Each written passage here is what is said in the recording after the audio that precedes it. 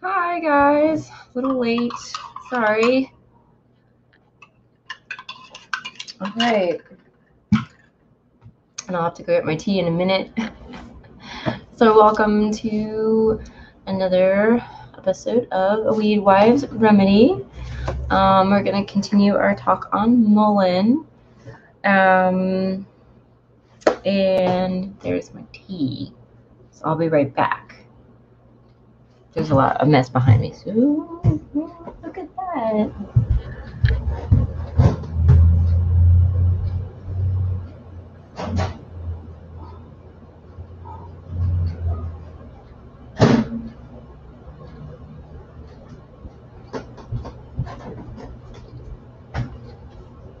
Okay, got my tea. Hello. Yeah, so Facebook, when you stream to it, it won't let you go too late. So I had to go on now. All right. So tea, very important and very hot. So let me got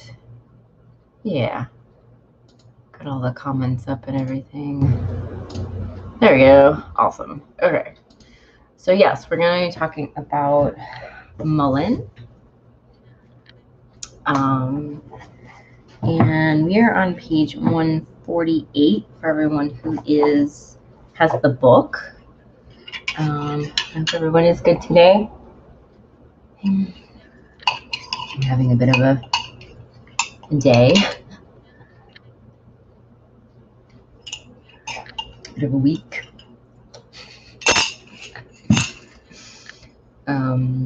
Anyway. Oh, gosh. Okay. So very appropriately, we are going to be talking about burning the candles at both ends, lymphatic and immune system. So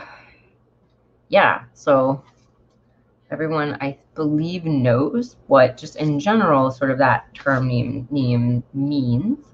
Burning the candles at both ends, which means you are stretched too thin. And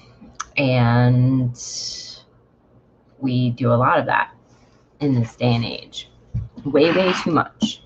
So, hello, Bobby. How are you doing? Having a good day? Thanks for popping in.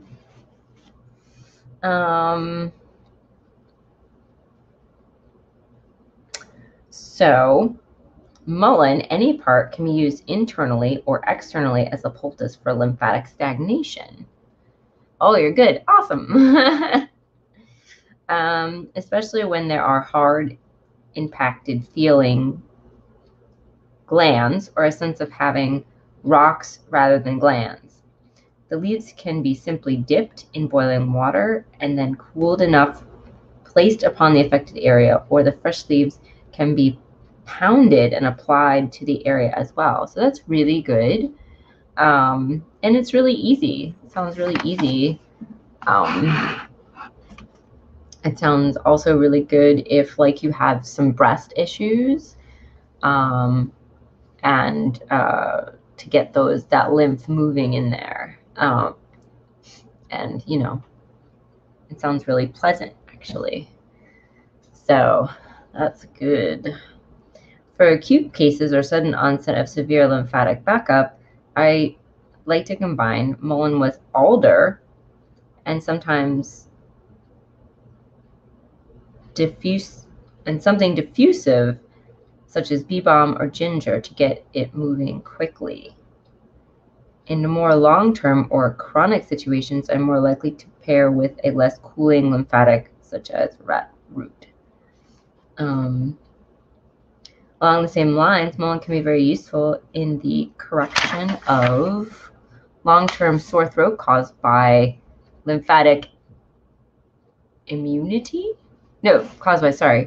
hypoimmunity and lymphatic stagnation, especially as an infusion with a small amount of sage rose. Rose can be added where there's a specific sense of rawness or burning. So that's real good. I am really tired today, guys. You just have to bear with me. It's been a stressful week.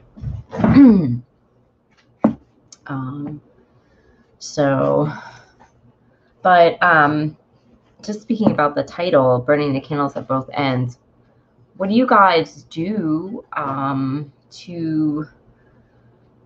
when you're realizing that you're doing that, to sort of step back and you know, rebalance and readjust? I run into the issue where like my schedule won't let me, or you know, sort of like my digestive chronic illness kind of will just flare up unexpectedly, and I have to deal with that. What do you guys do to sort of chill out, relax, and because I think that's really important in today's, you know, world.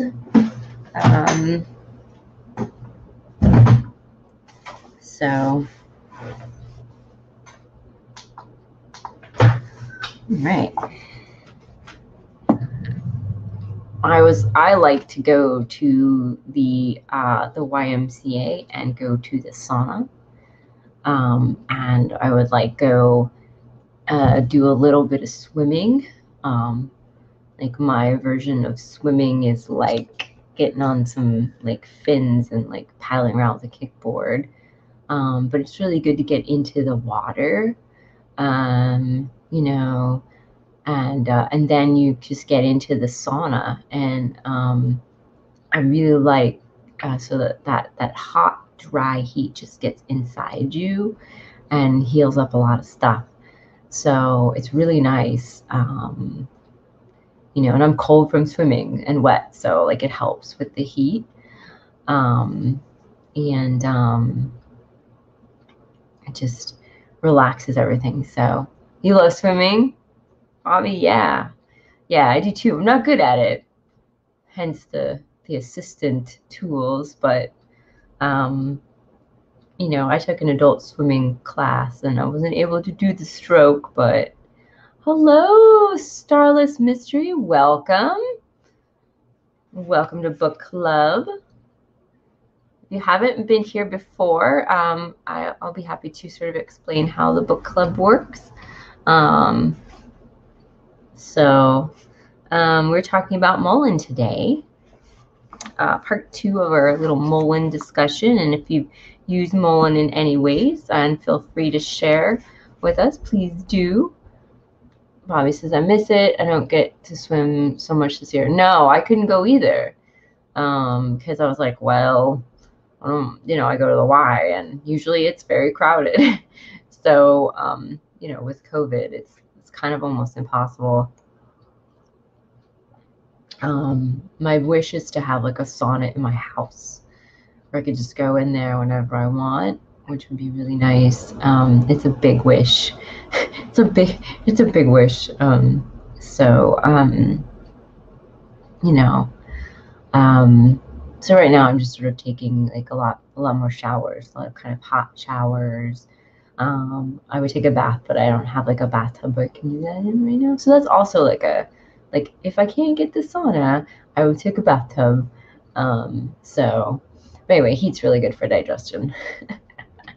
And it's really good, like baths are really relaxing. But anyway, I digress. I've never used it, but I've tried to grow it before because it's beautiful, but the seeds won't come up.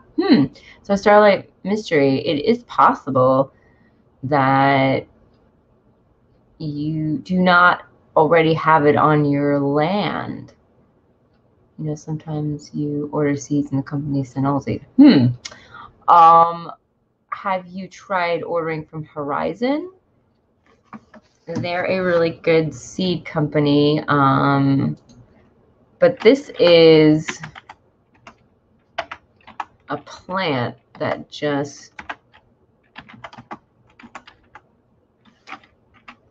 grows everywhere. Oh, here's one. Strictly medicinal is also really good too. I'll pop the links in there. Oh, gotta find my tab.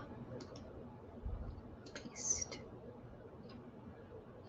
Oh, okay. So this is another one too that you can try. Strictly medicinal. Yes, I love mullein. I think it grows every other. Yes, that is right. So Bobby is who's going under Smoky Fantastic. Yeah, mullein is a 2-year plant. So it has this little like the first year you'll see a low like basal rosette, which is like a it's like a circle of leaves basically, and they're all fuzzy. And then the second year is when it'll send up that really big stalk. Last time I had a picture. Let me see if I can. I wonder if you can still see me. We can. Let's see. Let's get to.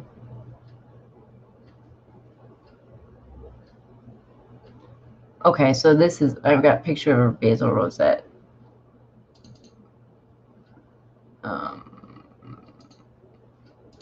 Okay, hopefully you can still see me. Okay, let's go to share the screen.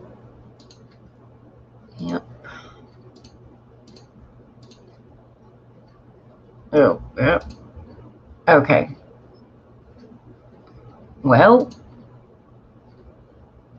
hold on. Here, Dan. What happened?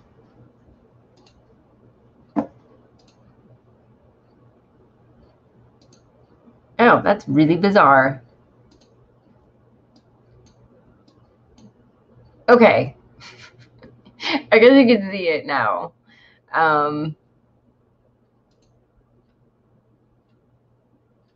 Yeah. So that is like a first year mullein. And they're really fuzzy, soft leaves.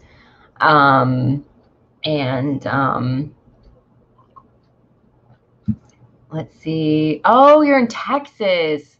Starlight Mysteries. Yes, and it's strange here. I'm in mid-Texas, and it's normal winter. We grow most things winter, spring.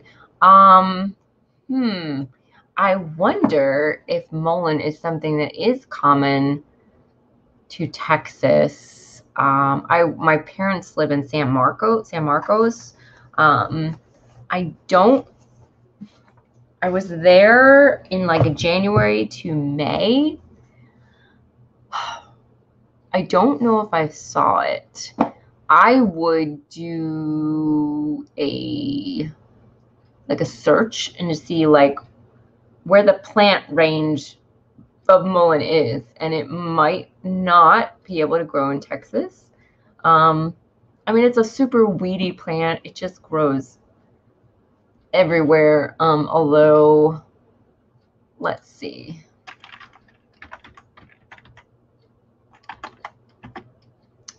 Mullein.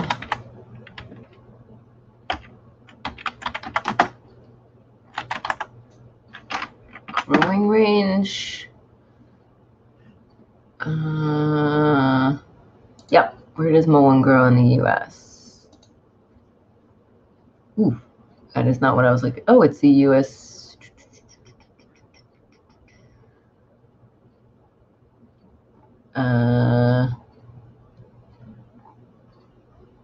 Okay. This is. I wanted just a map. Hold on.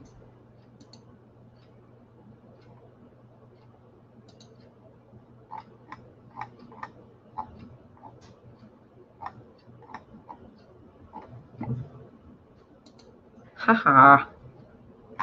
Let's see. Zones. Yes, thank you. Mullein growing zones. So it grows. I'm just going to copy this to the chat.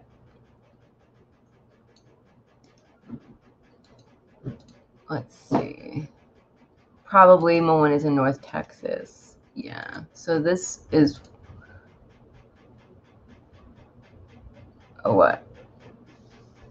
Okay, so it's a biennial that grows in USDA hardness zones 3 through 9. It prefers full sun and dry soil. So I feel like that would be good for Texas.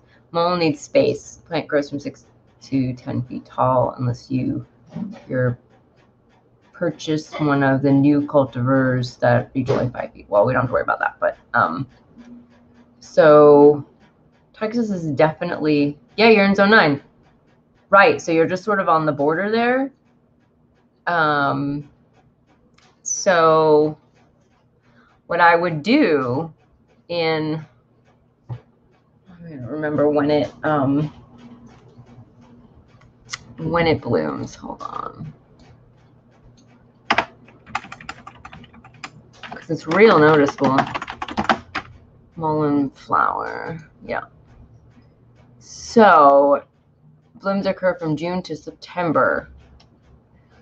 I'd say here in North Carolina, it's more closer to September that it blooms. Let me find that. I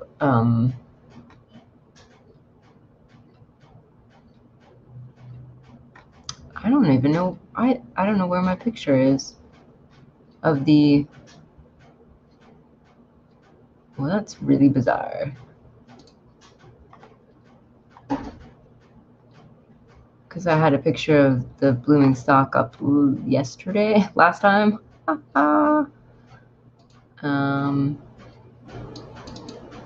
That's weird. Okay. Anyway. All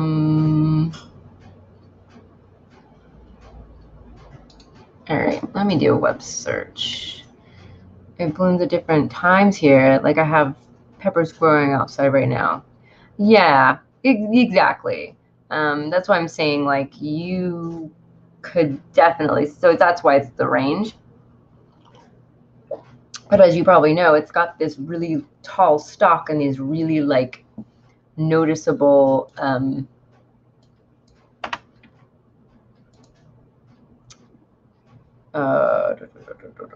flowers, and that you can see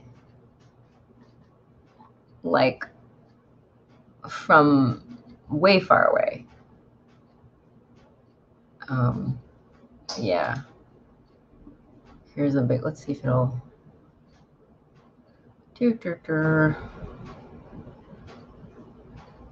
Uh-oh.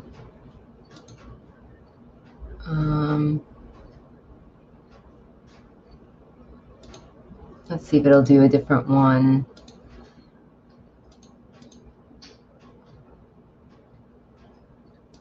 Chrome tab. Oh. Yeah, okay. It's a little bizarre. No. There we go. Okay, so you can see how ginormous it can get. This is just a search for mullein flowers. I gotta figure out how to get it bigger. I think if I do this, then yeah, okay, that's a little better. But yeah, you can see this thing from the side of the highway.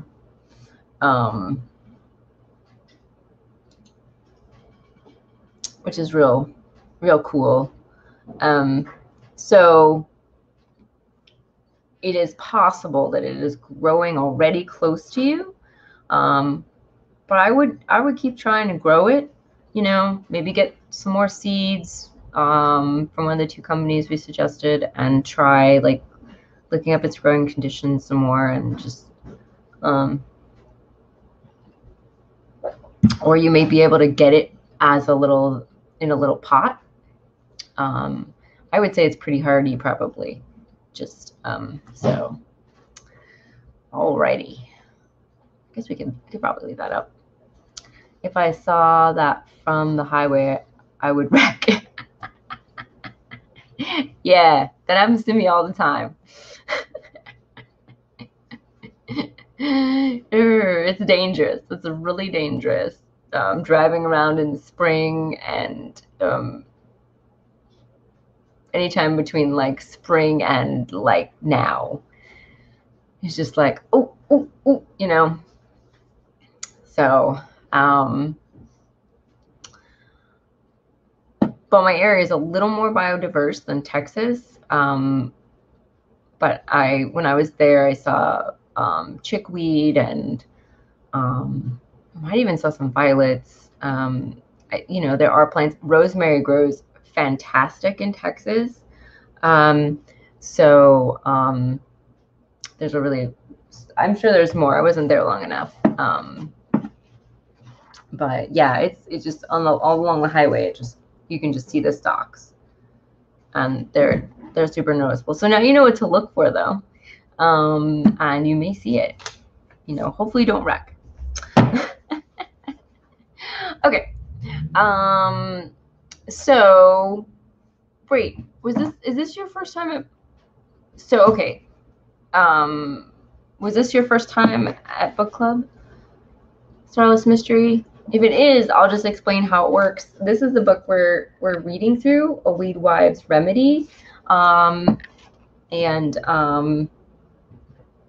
recommend the book because it's really, really great. But the way the book club goes is that you don't necessarily have to have the book, because we chat. It's every 2 weeks. It's every other week. Sorry, it's the we have 3 lobe, false marrow, stonebreaker, plantain, mockberry. Yeah. I know that there's a lot in Texas. So it's the 2nd and the 4th Friday of each month. This month has 5 Fridays, but so anyway, okay, cool. It's your first time. Yeah. So there's a Facebook group if you want to join and keep up with everything. I'll post when we have lives. And so what happens is I just read through the book. We discuss it real slow. We were trying to finish this book last year, but it did not happen. But if you have the book, you can follow along. Really, basically, it's sort of like there's no prep. So you just can come and hang out, and we'll chat. And this is, but anyway, yeah, that's what happens. It's kind of a slow book club because I realized I didn't have time to do much reading. So, it's at least a bit of reading that I can do beforehand, or even if I can't do that, I just pop in and, we end up chatting, and it really works out well. Sometimes there's discussion questions. Anyway, yeah. Oh, thanks. Sounds fun. I try. Chickweed, sow thistle, sunflower, tiger nut. Yeah. Yes, I've definitely seen chickweed there. Very, very much, of course, when it cools down, not in the height of 100+ degree weather in the summer. But yeah, I was really, really happy to see that. Just growing. Of course, you have the cedar, I believe. Or is it cypress? Oh my God. There's a tree that everyone's allergic to. Anyway, but this, she lives in New Mexico. So, that's really close to Texas. So it might be a good book to get, because the regions are similar. So cypress, yes. Okay. Yeah. Sure. Beautiful.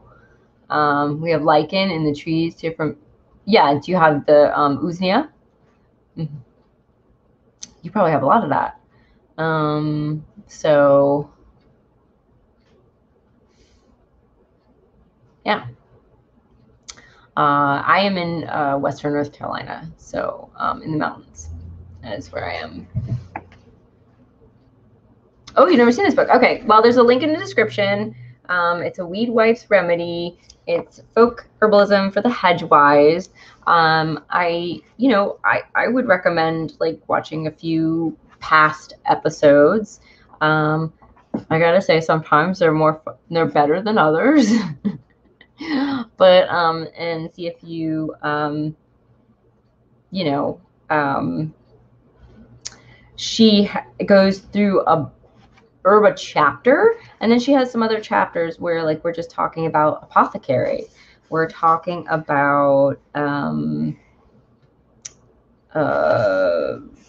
sort of she's got one called Lake Bottom Luminescence of Pond Lilies, Patterns in the Divergent Mind. She talks about her story and how she came to herbalism and all this stuff. So it's really good. There's a few recipes. It's packed with all kinds of information. So, you know, it's got a little woo in there because of the Hedgewise.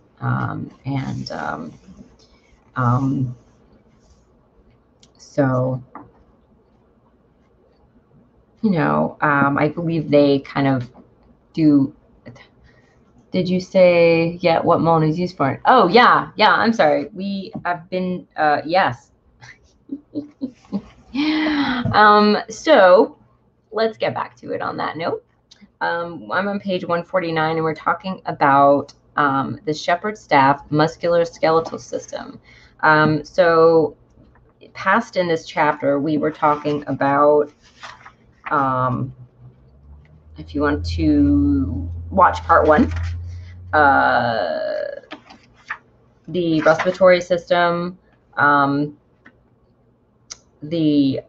just read real fast. The indications why you should use this plant: dry and irritated mucosae, respiratory mucosae inflammation, weakness, lymphatic stagnation, joint misalignment. The actions are relaxant, nervine. It's a lymphagogue, expectorant, vulnerary, and anti-inflammatory. So you would use the root, leaf, flower stalk, and resin in various ways. But yeah, I would watch the first, go back and but we are going to talk about the musculoskeletal system. She talks about the nervous system, urinary system, external applications are great. And then also we talk about harvest, and then contraindications and cautions, and dosage and preparations at the end. So but we hopefully will get through all that, actually, because we only have like about 30 minutes. So okay, so the shepherd stock microskeletal system, page 149. While ethnobotany and old herbalists make it clear that mullein is a very traditional remedy for troubles of this body system, it is only recently that Midwestern herbalists Matt Wood and Jim McDonald have brought it back to a well-deserved popularity for those uses. Both Jim and Matt are both well known for their experiences with mullein as an assistant to structural alignment for all kinds, from upset bones to slipped discs, and particularly where there is a noticeable swelling. So that's really good. I mean, hey, Heather, welcome.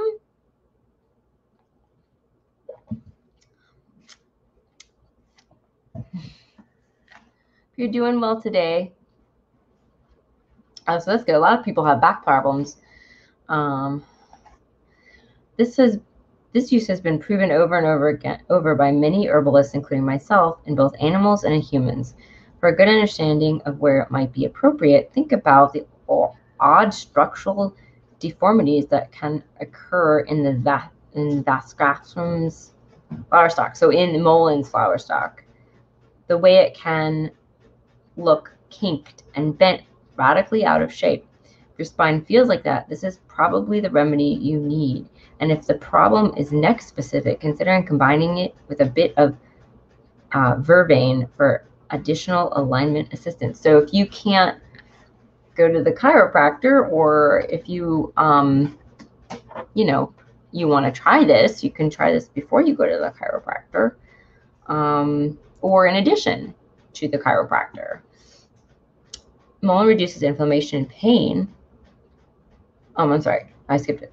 It's also indicated where there's a significant pain in the hips, especially upon rotating the hips inward or outward, and it feels like you have a corkscrew rather than a lower back. This sort of issue is often especially painful at night when attempting to sleep.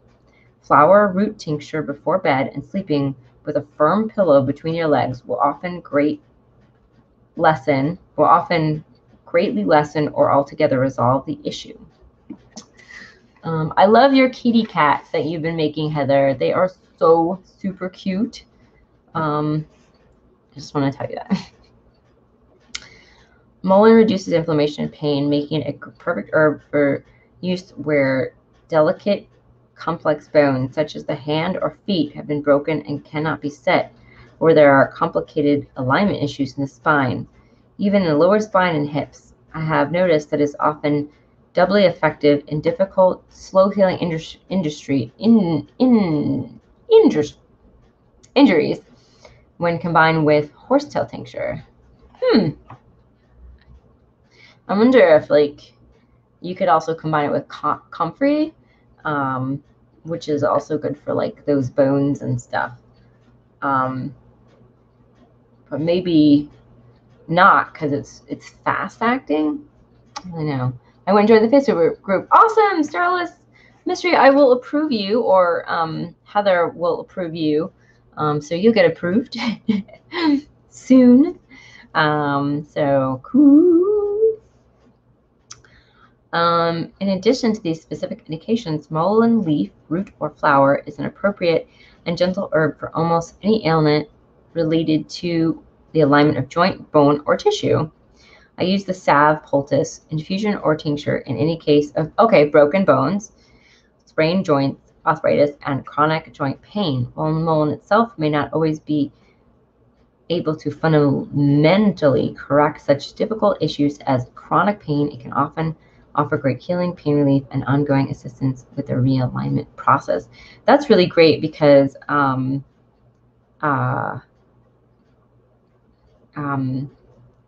everyone's always looking for help with arthritis and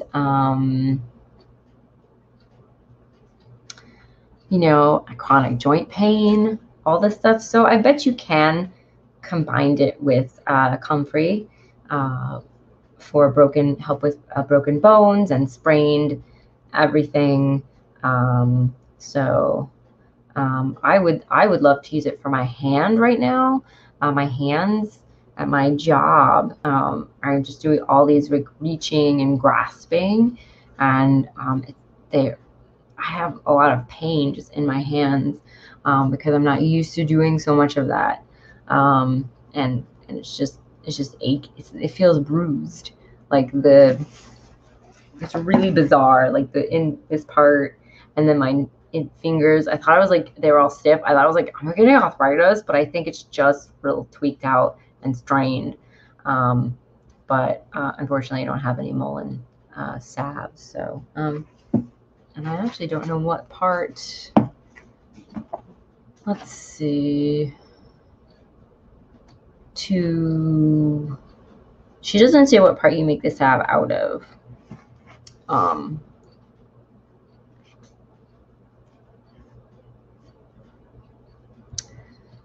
I have many times over now seen small doses, 3 to 5 drops of mullein root tincture, greatly lessen chronic achy arthritis of the hands, hips, and other achy areas. I've also found that a salve or ligament made of the same is very helpful systematically. Okay, so it's the root. And 3 to 5 drops is not a lot. It is not a lot. So like usually you're using like a whole like dropper full or 2 or something like that. This is like boop, boop, boop. So yeah, that's really cool. I think using the whole plant would be excellent. I agree, Heather. Do some like root and leaf and flower salve, so if you're doing a tincture, you want to do those all separately, and then you would combine it together into one. Because I believe that the requirements for making like a root tincture or a leaf tincture, or even like a flower tincture, would be all different. So unless you're doing like a folk method, then you could probably stick it all together in one jar. You know, so both ways, I guess, would work. The velvet dock nervous system. I guess maybe I will take this. I guess I could leave this on. I don't think it. Well, okay, we're gonna take this off for now. We can put back on.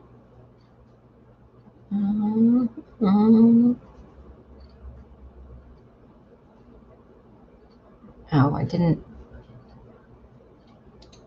There we go. Let's see what else we've got.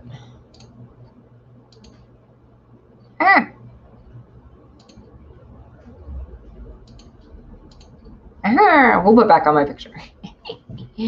I wonder if you can get pollen from the mullein flowers lately. I've been really getting into using pollen. I don't see why you couldn't. Some flowers is easy to get, some are not. Yeah, so the mullein flower is really tiny. And I bet you would have to like have a bunch of plants so that you could collect a bunch at one time. Or what you would do if you wanted to make a tincture, you would like start with as much as you can get and like keep adding over time. I'm sure the flower stalks bloom very randomly. Yes, exactly. That's what I was trying to say, and I've seen them bloom very randomly. So you know, I think you would have to, like I said, collect them sort of slowly. You know, just keep putting more in your jar. I find the flower, so we're on page 150. I find the flowers best for acute pain, for a recent injury, or a severe flare-up of a chronic injury. It is most often appropriate where there's overwhelming, usually sharp or burning pain, especially in the joints, spine, including neck, and locations of old breaks in the bone. The flower provides a sense of calm, peaceful well-being, and is particularly indicated where severe pain is causing a sense of darkness, depression, or hopelessness. So it sounds like a little flower essence is going on. Every day collect what you can. Yeah, then try it. Yeah, so yeah, you would collect however much you feel like is enough if you're making like a tincture, and then you just sort of, you know, leave all of it in there for the 6 weeks. Same if you're making like an infused oil, but that might be difficult because it's a fresh flower and it could mold. So I'm not sure, unless you like kept like a, I'm not sure how that would work. Sorry guys, my stomach is not having a good day at all. I'm having a rough couple of days.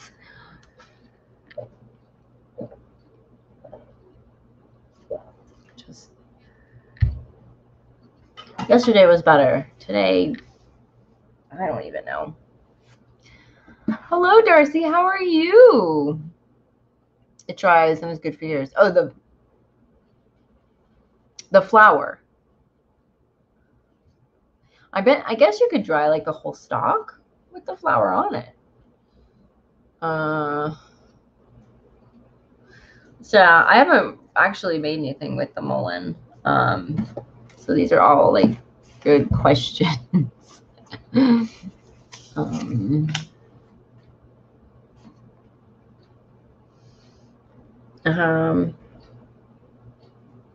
So we're on page 150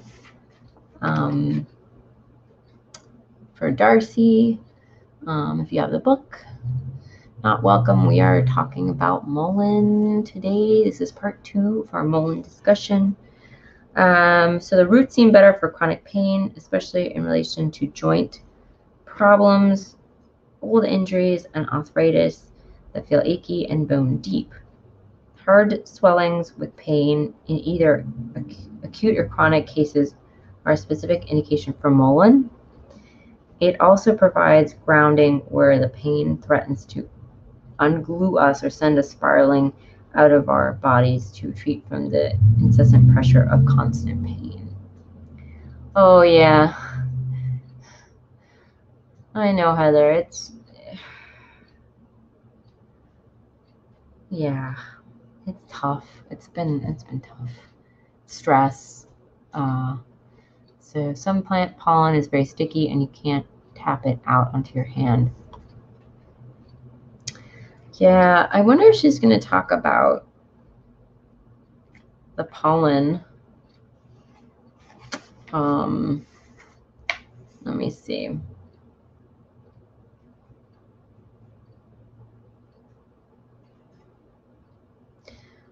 The flowers can be challenged. The flowers, being small and deeply set into the stalks, can be challenging and time-consuming to harvest. Some people prefer to harvest the whole stalk, while others painstakingly pluck each flower from its fuzzy home. Does not talk about pollen, so you may have to. I would see if you can look that up or find it from some reputable source on the old internet or.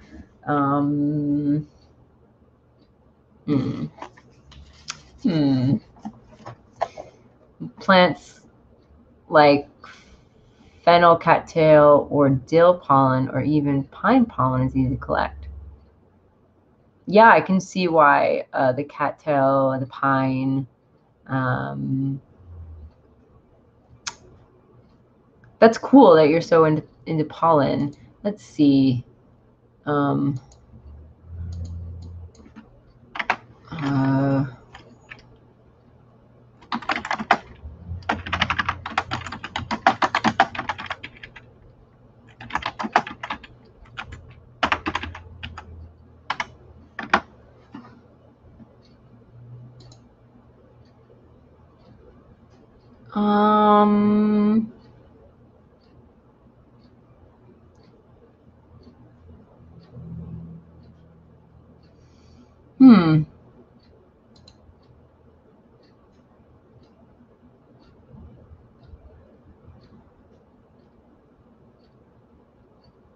Oh, this is so this is just about like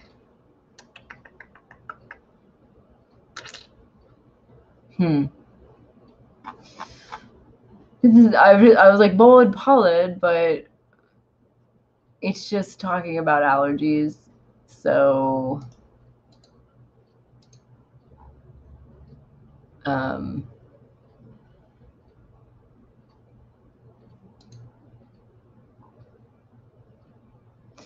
but so here's an article by Mother Earth Living just about Mullein, and maybe it'll have more information. Okay. But I have to order some more seeds. I need some for this, for that. She's talking about dry and inflamed nasal passage. Yeah. Oh, here Heather had put it up. Mullein produces generous amounts of pollen and nectar in its flowers in midsummer. During a bit of a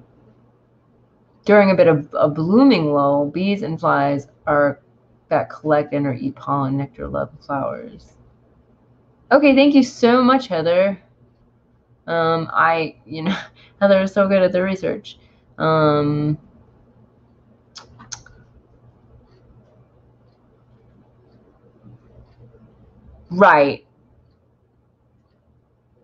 Right, Heather. It just says it produces lots. Yes, Starless Mystery. It does seem like pollen is definitely more unexplained. Oh, really? You started doing it because of a woman you met in Peru. That's so awesome. Well, I think most of the pollen people are like familiar with now is the bee pollen. You know,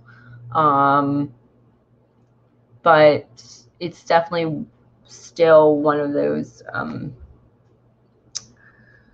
guess people don't, yeah, I think it's sort of on the edges, so it might be harder to find more information. But if you were still in contact with her in Peru, I don't know if you are, but sounds like a good place to start, seeing if you can ask about that, or even look up more information about like Peru and plant pollen use or something. Maybe you would find something.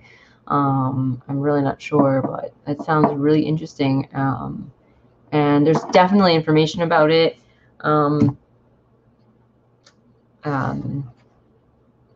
Just offhand, I can't think of any other. Let's see. Both flower and root can be useful in the treatment of nerve damage or pain that directly stems from or relates to a broken bone or misaligned joint, such as many cases of sciatica. There used to be a chef in Georgia that made a vegetable plate with 10 kinds of culinary pollen. Wow. I tried forever to find out what 10 he used. He retired and never returned. That's unfortunate. Perhaps then just a Google search on culinary pollens might point you in a direction in general.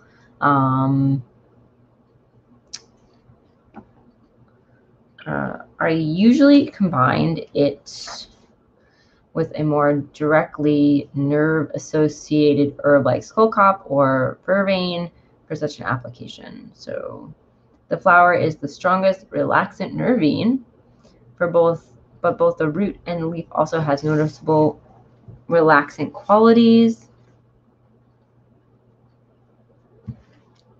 Although they affect different people to various degrees. For some, the leaf infusion with its slightly odd but nutty flavor is quite enough to send them for a long nap, while others feel only a vague, calming impression from the draft. You might be the one to bring Mullein pollen into the spotlight, Christy. Yeah, that's true. All right, we're just gonna run through this. The wild ice leaf for the urinary system. The mullein root will be found useful for incontinence due to chronic cystitis, especially when combined with an appropriate mucous membrane tonic. Is very specific to case adult incontinence, childhood bedwetting as a result of a weak trigon muscle. Bee pollen is from flower, yeah. But like they get it from many different flowers. So yeah. It's not a specific one, which is, so you would be like doing more specific, which would be cool. And then the bees, I guess they do something with it. I think they mix it with honey. So like, I really don't know. I know it has to be different than when you just get it from the flower instead of just from the bees who got it from the flower. In fact, I consider it worth trying in any bedwetting situation not clearly related to emotional trauma and or sexual abuse. Michael Moore says that the root is also a diuretic and urinary tract astringent. 1/2 teaspoon to 1/4 cup of water drunk before retiring will increase the tone of this triangular root base of the bladder and aid in preventing bedwetting or incontinence, and it is frequently useful for prostate inflammation or simply urethral irritation in both sexes following sexual something. Oh, they mix it with the saliva. Okay. Thank you, Heather. Yes. Calisthenics. As far as pollen research for human use, it's just really just unexplored. Have you tried searching PubMed? That is the place where all the herbal research is done.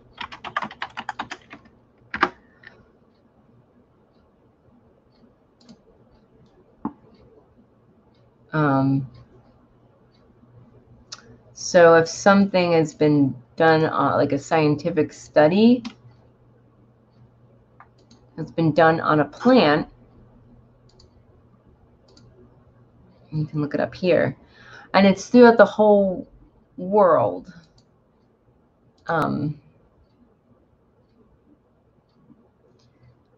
Because we don't have, you know, if they did a study and they've done an article about it, I think you should be able to search. Look at this. Introduction of South African SARS-CoV-2 variant into the, I mean, there's a whole bunch of stuff. Because the United States is not doing a lot of this research. Anyway, just another resource there. Oh my gosh. All right. So, in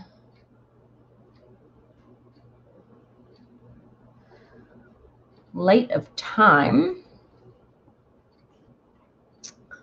I'm going to read external applications and then the last page. I'm just going to be a tiny bit. So mullein is an ancient wound herb and soothes inflammation and pain while preventing infection, reducing swelling, and aligning tissue for the best possible healing. It is specifically indicated where a hard swelling of some kind or where there is a jagged wound unlikely to knit back together without significant scarring. Salves can be made from just leaves, just flowers, or some combination of root, leaves, or flowers, depending on the need. Tincture plant can be indicated in ligaments for chronic or acute pain related to muscular stress or damage, in addition to its use as a ligament for broken bones, misalignment, joint damage, pain. So a ligament is, you wouldn't ingest it. It's just sort of topical. And it's made, you can make it from like rubbing out, you know, different alcohol, or I think you can do it in vinegar, even vinegar you eat. For use on slipped or bulging discs, where there is sharp pain or burning, consider combining mullein flower tincture with chokecherry and rose tincture for a more effective blend. Okay, so harvest. Mullein is a biannual, having a basal rosette of leaves the first year and sending a tall flower stalk up in the second year before producing seed and subsequently dying. Roots and leaves are best harvested in the autumn of the first year or spring of the second. Most people prefer to gather leaves before the plant flowers, but some herbalists, such as Jim McDonald, feel that the leaves of the flowering stalk may have properties especially useful to issues relating to spinal and other alignment issues.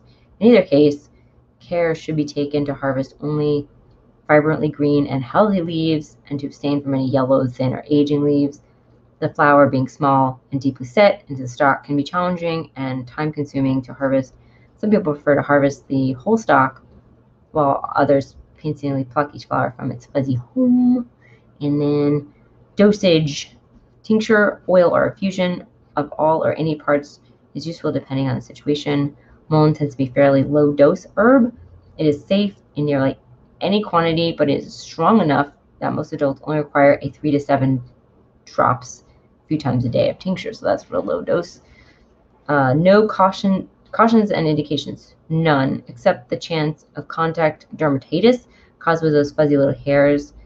The name Quaker's Rouge is an allusion to the use of the hairs by young girls to make their cheeks rosy, which work because of the irritating hairs This is also why I don't recommend using mullein leaf as toilet paper because of some sensitive individual rash and certain discomfort can occur. Also, if you use it as a tea, you need to strain it really well because of the little hairs.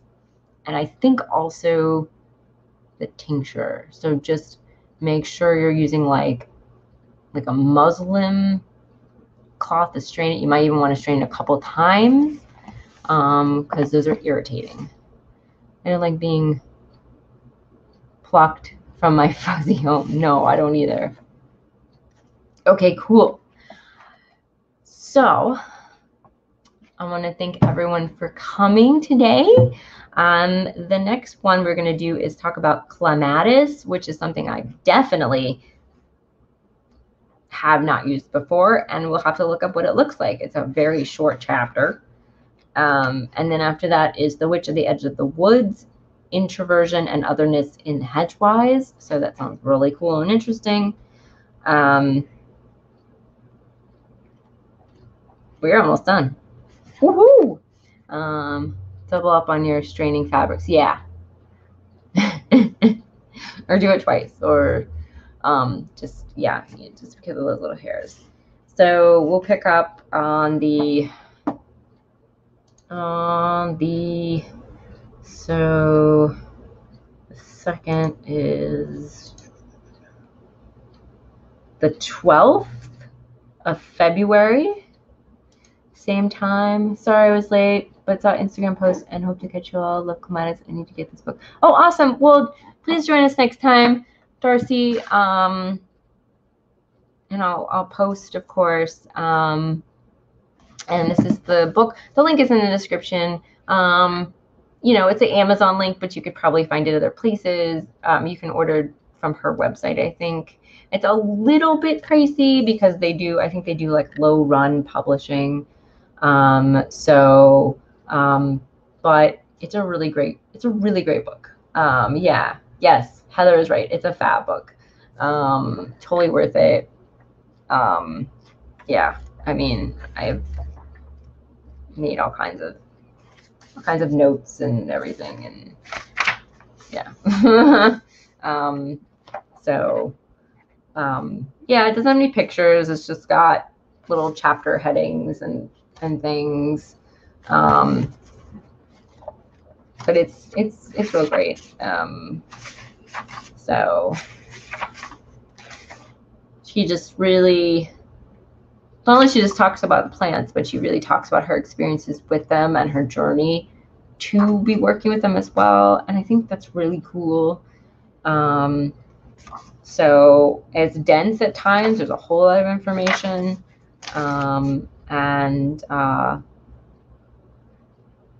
Yeah. And sometimes, like all herb books, there's a little bit of things that are left out that you're like, well, I don't quite understand how she's doing that. Or so sometimes you have to look up other books, more information in other books. But I think it's really good. And I think it's a good book for like anyone sort of starting out as well. So, all right. Well, guys, I will see you next time. And I'm going to go have to look up clematis and get my pictures ready for next time. So, I hope you guys have a lovely Friday and weekend and the rest of the time until I see you. And all right, talk to you later. Bye. Oh, and this is streaming live from the Facebook group. You can watch it on the Facebook group, or you can watch it on my Herbs and Tarot YouTube channel. So it's in both places. Anyway, so